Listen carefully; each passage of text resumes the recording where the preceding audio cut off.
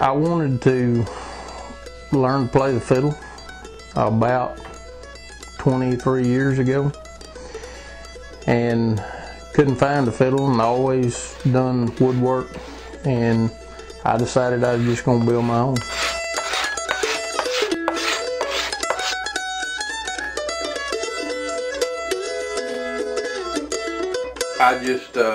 I seen pretty quick that I didn't have what it took. So I channeled my efforts in an opposite direction. Every time he'd get something strung up, he would automatically hand it to me or my brother because he can't play. I mean, it's just been a part of his life from day one. I've played bluegrass music in 47 states. You know, for 21 years old, he's probably seen more country than most old men have seen.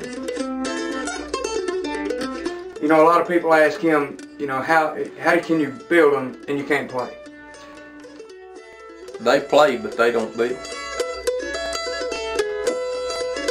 Every time I get finished with one and it leaves out that door, it's just like one of you kids leaving home.